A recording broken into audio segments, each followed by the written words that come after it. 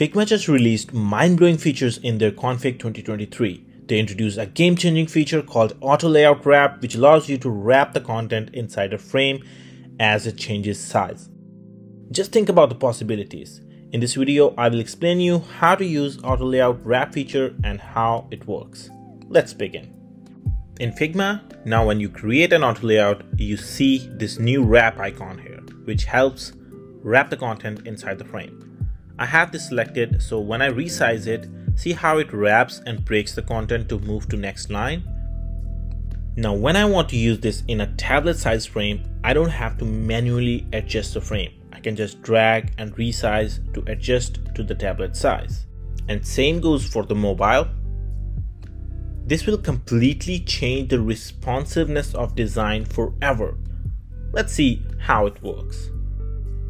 If I select this auto layout, we used to have a vertical and horizontal direction, but now we have a wrap option.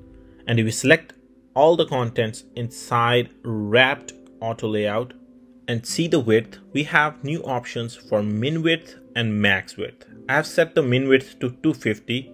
Let's remove this for now and let's see what happens. Now when I resize, it does not wrap because we have not told when to wrap each item. So let's select these again and add min width again. Go to width, add min width and set it to something like 200. Now when I resize, it does not wrap until the content inside reach the size of 200 pixels.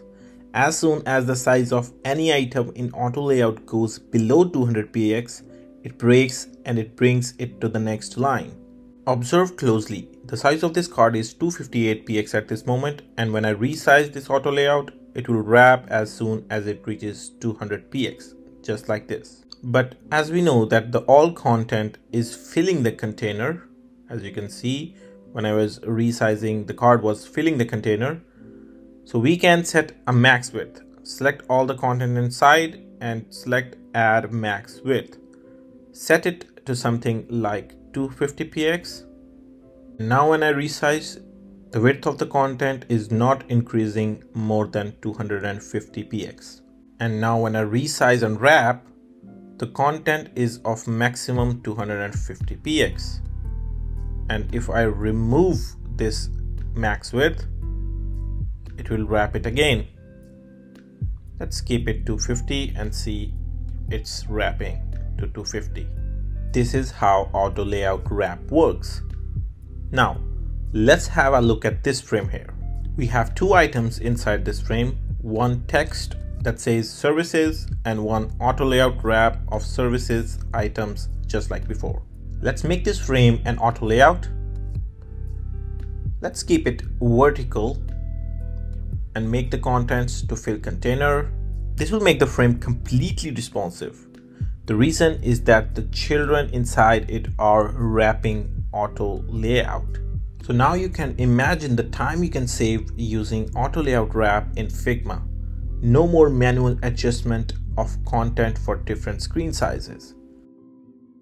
Figma has released many mind-blowing features in this week like variables, dev mode and advanced prototyping. And I'm going to go all over those in my videos. So make sure to subscribe to my channel so you don't miss on those.